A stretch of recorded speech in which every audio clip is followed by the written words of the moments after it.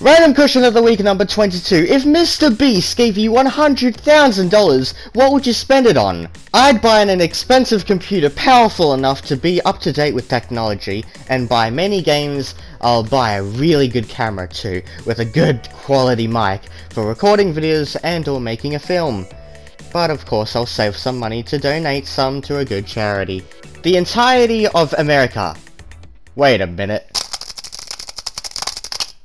Apparently America is over $120 trillion.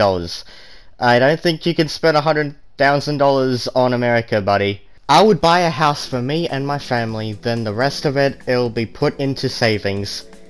You are so bloody wholesome! I totally agree. Everything that Mr. Nobody Man says is so wholesome, and I genuinely love reading them every single time. But Jimmy also said something very wholesome this time. To be honest, I don't deserve money because I'm grateful for what I have right now with being able to live, have a home, a bed, food and drinks, so I would give it all to different charities like special needs, homelessness, cancer, schools and families by splitting all the money equally. Now, I did mess up a few times because I stutter sometimes, but that was so wholesome. I guess now it's a battle between Mr. Nobody Man and Jimmy. Who's more wholesome in this episode? I don't know what I'm doing.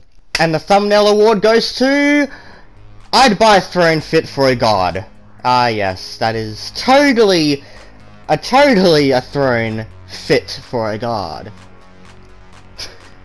But that is it for this video of Random Question of the Week, so thank you so much for watching, have a slicky or nicky day, and hope to see you in the next video. Cheers, mates!